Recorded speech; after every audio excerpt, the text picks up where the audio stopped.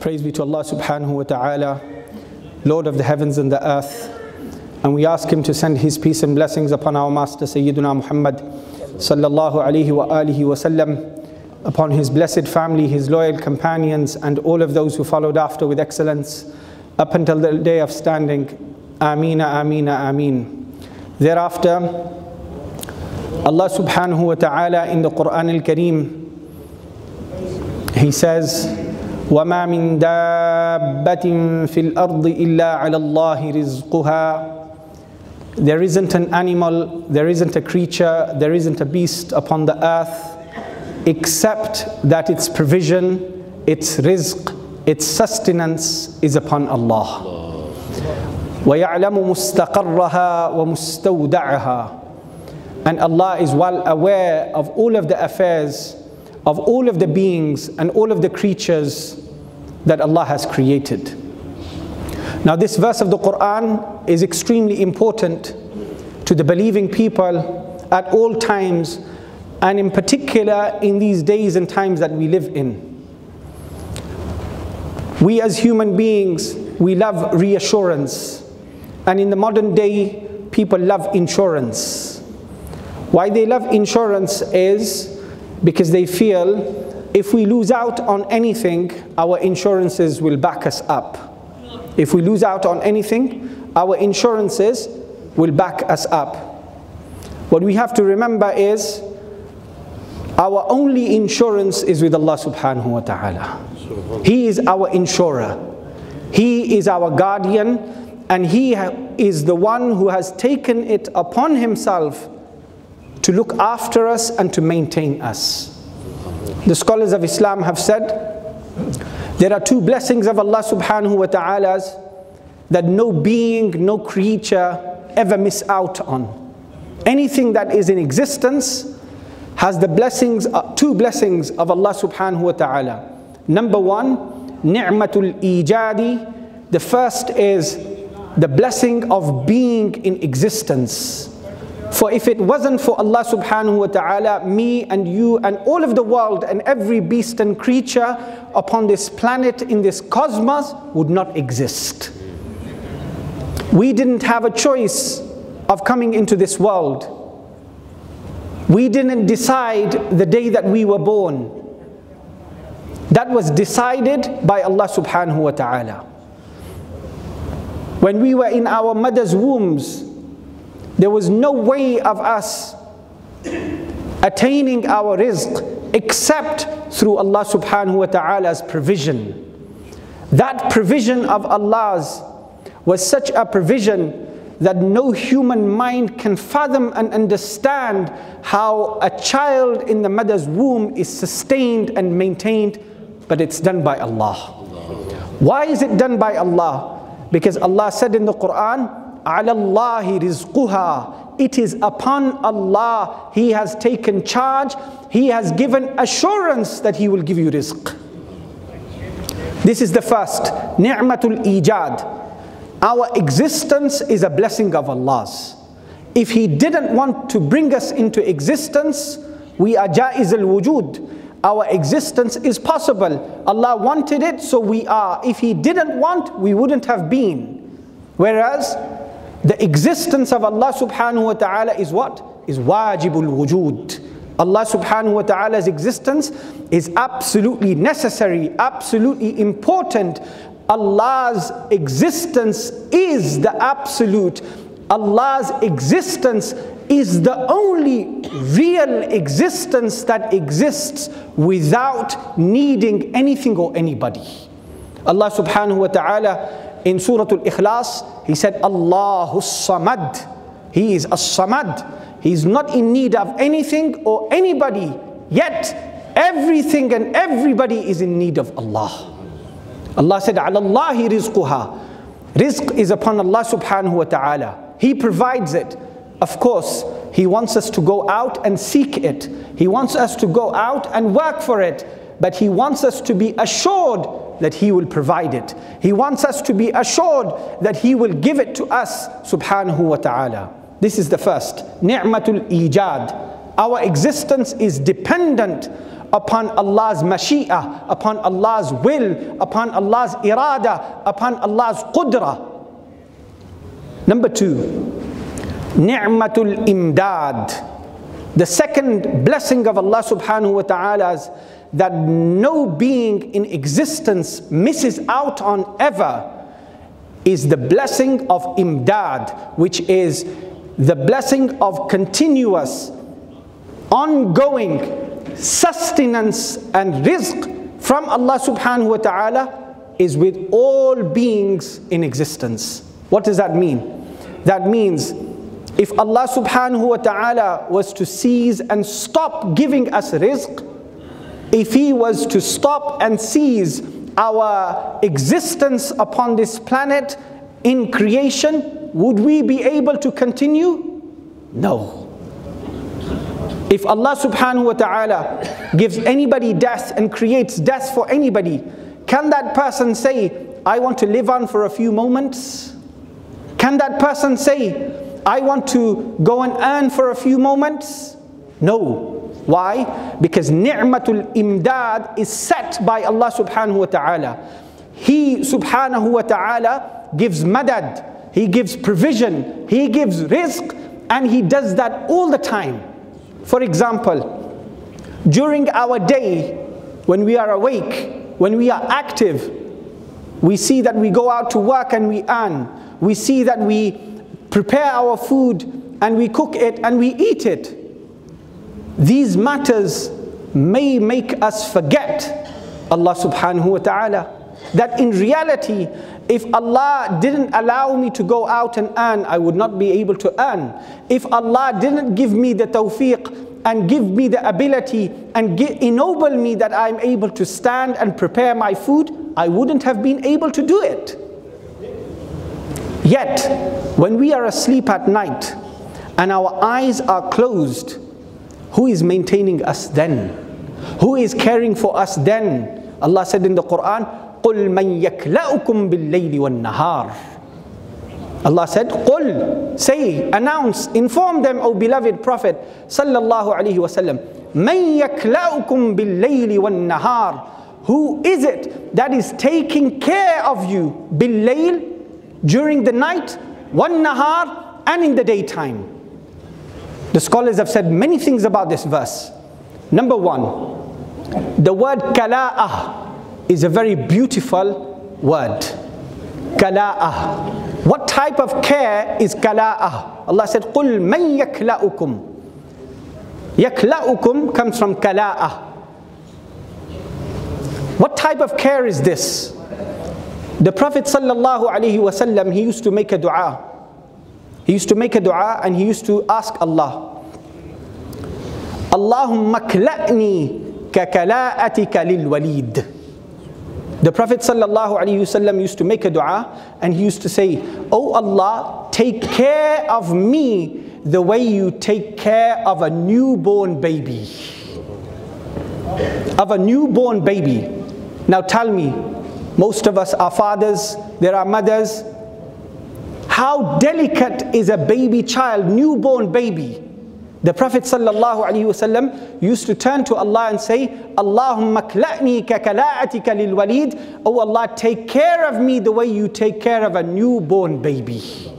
Allah said, قُلْ مَنْ يَكْلَأُكُمْ. Who is it that takes such delicate care of you bil-layli, at night? Why did Allah say night first? The scholars have said the reason why Allah said night first is because that is a time when we really can't take care of ourselves. That is a time when we don't know in the morning whether we will be alive or we will be dead. That is the time that we don't know whether I will be up on my bed when I wake up or will I be off my bed when I wake up. Isn't it from the miracles of Allah subhanahu wa ta'ala that He bestows upon people that when they wake up in the morning, they still find themselves on their beds? How? They were not able to take care of themselves. But Allah said, قُلْ مَنْ يَكْلَأُكُمْ بِاللَّيْلِ وَالنَّهَارِ. Who is it that takes care of you in the depths of the night when you're asleep, when you're conscious, when you're not conscious, when you're not thinking? Who is it that takes care of you?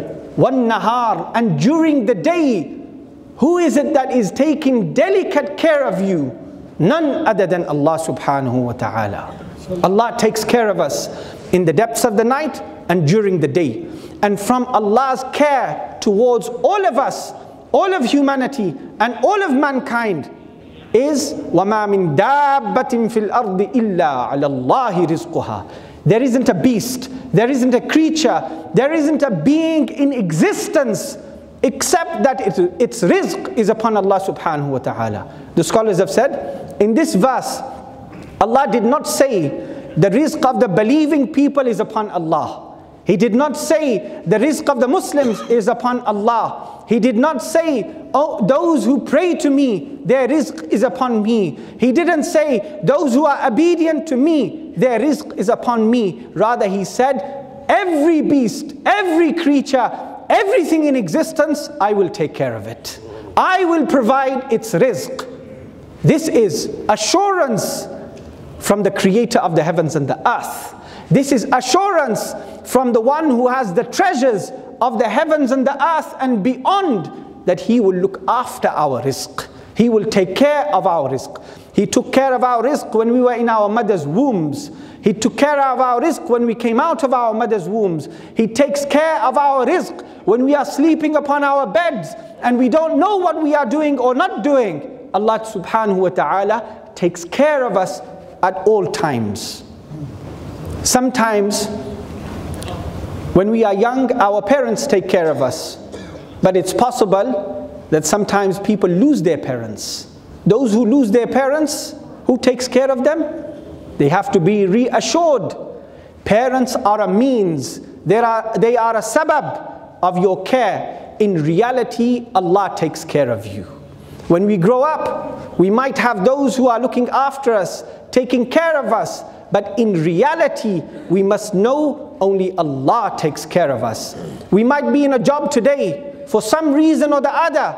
We might lose that job tomorrow. Is it the end of the world? No, it's not, because Allah subhanahu wa ta'ala will still provide. If He has closed one door upon you, don't worry, He can open so many more doors upon you. Rizq is only upon Allah subhanahu wa ta'ala. Our teacher, the great Allama of Damascus, Shaykh Muhammad Sa'id Ramadan al-Buti rahmatullah alayh, he used to tell us this story of a young man who moved into a new area. The people recognized this person is new. So someone went to him in the masjid and said, son, I see that you're new in the area. He said, yes, I am. He said, I want to know if you have enough provision, enough rizq, enough food for yourself. He said, alhamdulillah, I have enough, Allah is providing. I have enough, Allah is providing. This man in the masjid said to him, no, son, I want to know, where are you getting this rizq from? If I can help you in any way, I will help you. And the young man who was intelligent, he said, Allah provides. He said, Allah provides. The next day, the man in the masjid said the same to him. The young man said, Allah provides. The day after, the man insisted. He said, tell me, where are you getting your provisions and your rizq from? So that if I think that you need help, I will help you. And the young man said, Allah provides.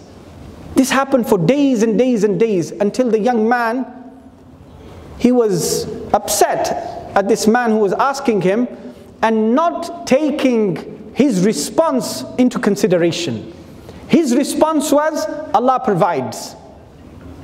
But the man in the masjid wasn't taking that to consideration.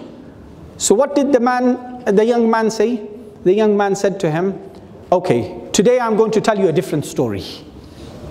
I've been telling you every single day, Allah provides, but it seems for some reason, this is not good enough for you. I'm going to tell you a different story today.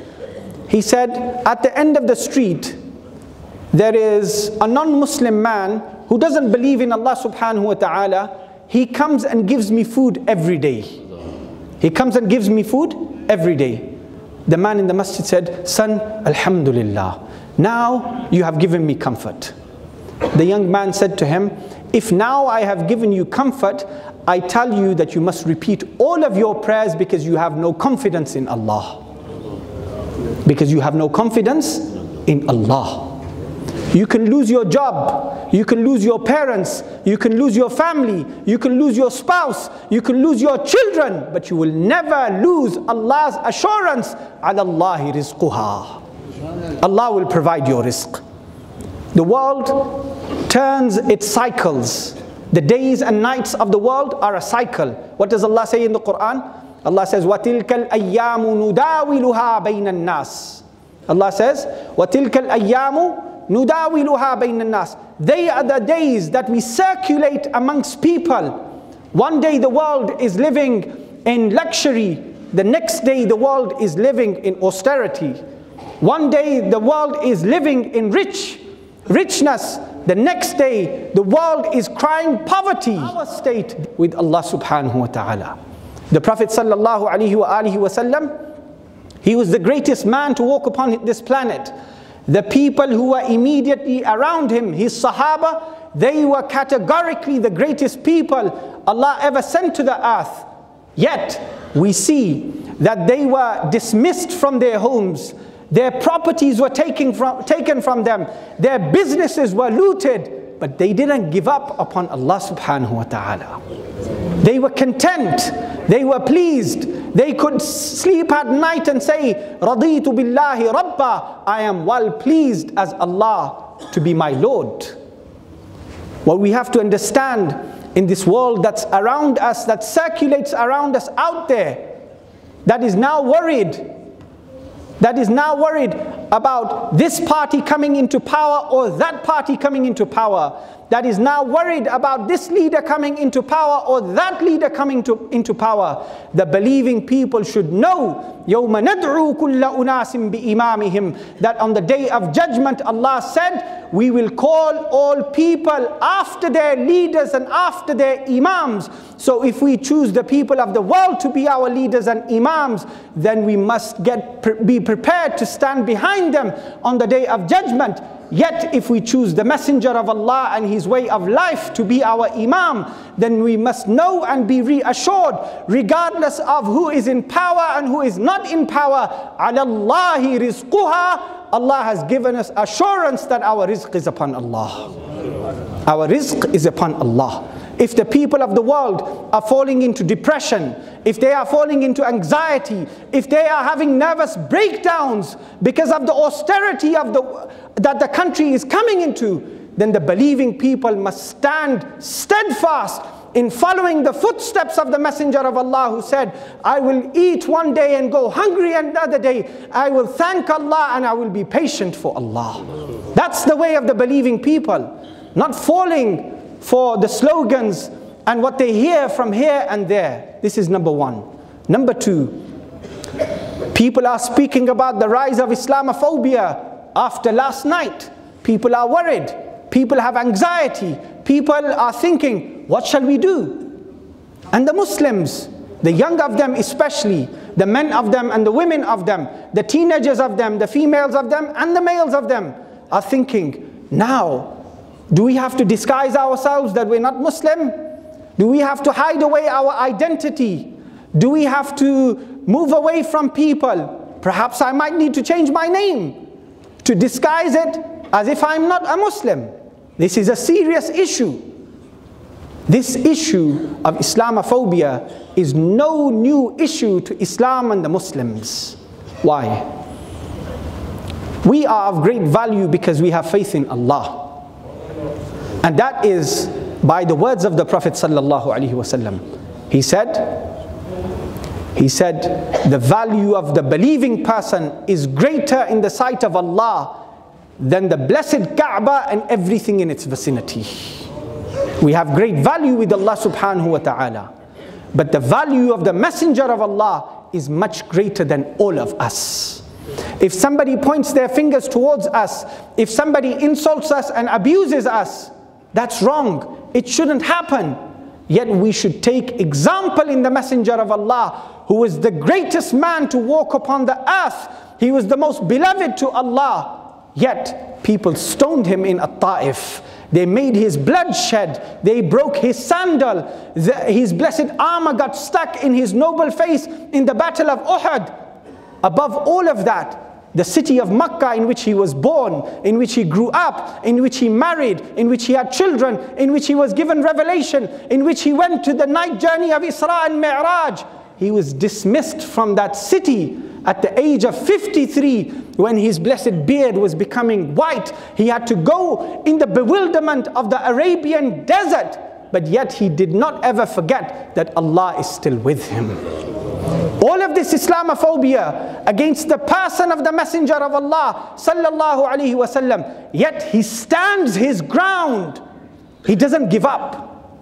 He stands his ground and he doesn't give up. This is the identity of a Muslim, that the world will go against you.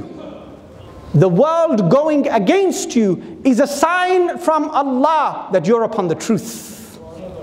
Because the truth has always been opposed by falsehood from day one. All of the prophets had to migrate and leave from their lands and move on. We have to teach ourselves. We have to make our young ones know. We have to make them know that the identity of a Muslim is valuable regardless of what people say. Many people have come to me and said, I feel like changing my Muslim name. Many women have said, I feel like taking off the hijab. Many Muslims have said, I fear for the houses of Allah, the masjids. I fear that these beautiful masjids will be attacked. My dear brothers and sisters, I ask all of you, what is your response to that?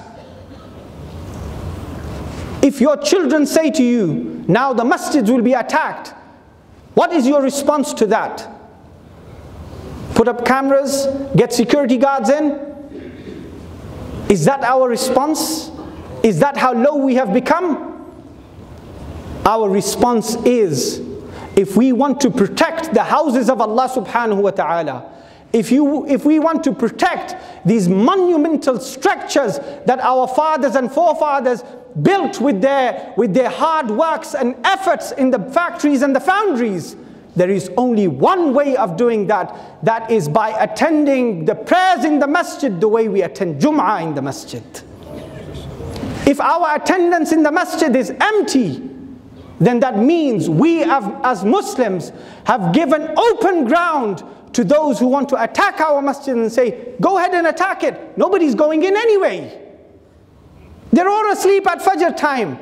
You can go and attack their masjids. My dear brothers and sisters, if we don't wake up for Fajr and come to the masjid, and if one of the old men who's got 2 walking sticks in his hand and his back is crooked and he can barely walk, is walking down the street to go and pray Fajr in the masjid, and somebody abuses him and insults him, and somebody attacks the house of Allah, then the only people who are responsible are the Muslims who are in their beds and not waking up for Fajr. If our masjids are attacked in winter time, when Isha is early and Maghrib is early, and the night is long, and people don't come out of their homes and attend the house of Allah for prayer, then we have given open license to the people of the world. Go and attack them, go and loot them, because we don't want to go in them anyway. My dear brothers and sisters, we are living in a difficult time. And what the difficulty of this time is, that if we don't stand up to our religious responsibility towards the houses of Allah, towards our children, then it's very, very difficult to see Islam continue in our blood and in our skin. Even if we are brown, it's very hard to see that these masjids that are so beautiful today, that tomorrow they might have for sale signs on them. Why? Because we collectively have made a choice not to attend the masjid. This is serious. Do you know how serious Fajr in the masjid is? We make slogans that we love the Messenger of Allah. Listen to this hadith. And if you are not frightened by this hadith, then go and recheck your Iman. The Prophet sallallahu alaihi wasallam, he came for Fajr in the masjid. He stood upon his mat and he looked into the audience. The audience wasn't me and you. The audience were the Sahaba of Rasulullah. He looked into the audience, and do you know what he said? He said, I wish to leave somebody standing upon my mat, my musalla, and I want to go out into the streets of Medina and burn the houses of those who have not come for Fajr. Burn the houses of those who have not come for Fajr. This beautiful structure of a masjid, this brick and mortar, is part of the honor of Islam. But this structure and this brick and mortar, its beauty will never be complete until the believing people start to attend the house of Allah. Make a promise with yourselves, for the sake of your children, for the sake of Islam. Make a promise between yourselves and Allah that I am going to pray every prayer in the masjid. Make a promise that I'm going to get off my comfortable bed and come out to protect the house of Allah by praying in it. Believe me, if masjids are attacked, don't cry, don't moan, don't say there was no security, don't say there was cuts in the police force, because before the police force, before the security, Rasulullah made all of you responsible to come and pray Fajr in the masjid to protect the house of Allah. If we want to die and our children are saying La ilaha illallah Muhammadur Rasulullah, we have to show our children we take pride in Islam. We have to show our children we take honor in the houses of Allah. How many of us on the weekend, when our children are not in school, how many of us, the way we take them to the city center to do their shopping, the way we take them to Star City to have their leisure, the way we take them to the parks for cricket and football, how many of us say to our boys and girls and our children, son, putter, daughter, let's go to the masjid and pray Zuhr. Let's sit in the house of Allah. How many of us do that? Okay, our children are in schools now. Tomorrow is Saturday. When do we ever think, I want to take my children to the house of Allah? I want to sit with them in the masjid. I want to show them the honor of Islam. My dear brothers and sisters, if we don't do this, then the likelihood of Islam continuing in our brown blood and flesh has become very weak. It's our responsibility to be proud of Islam. Allah said, وَلِلَّهِ الْعِزَّةُ وَلِرَسُولِهِ وَلِلْمُؤْمِنِينَ. Izzah is for Allah and His Messenger and for the believing people. But which believing people? The believing people who want to come to the masjid. The believing people who want to take pride and honor in Islam. How can we take pride and honor in Islam if our masjids are empty? How can we take pride and honor in Islam if we don't bring our children to the masjid for Zuhr on Saturday, for Asr on Sunday, when they are absolutely free? We have to rethink, and we better start thinking very quickly, because the time is ticking and days are moving, and we have to return to our religion, and we have to return to Allah subhanahu wa ta'ala. So remember, our rizq is upon Allah. Nobody can take it away from us, regardless of what happens to the world, number one. And number two, the protection of our religion against Islamophobia is through us being proud of Islam, is through us attending the houses of Allah and demonstrating to the world that we will protect the masjids by coming and praying in the masjids, by inhabiting the houses of Allah, by giving life to the houses of Allah. Allah said in the Quran, إِنَّمَا يَعْمُرُ مَسَاجِدَ اللَّهِ مَنْ آمَنَ بِاللَّهِ وَالْيَوْمِ الْآخِرِ. The only people who inhabit and build the houses of Allah are those who believe in Allah and in the last day. Building the house of Allah doesn't only mean that you put brick and mortar together. It means you start to come and attend the house of Allah and connect with Allah subhanahu wa ta'ala. Wa sallallahu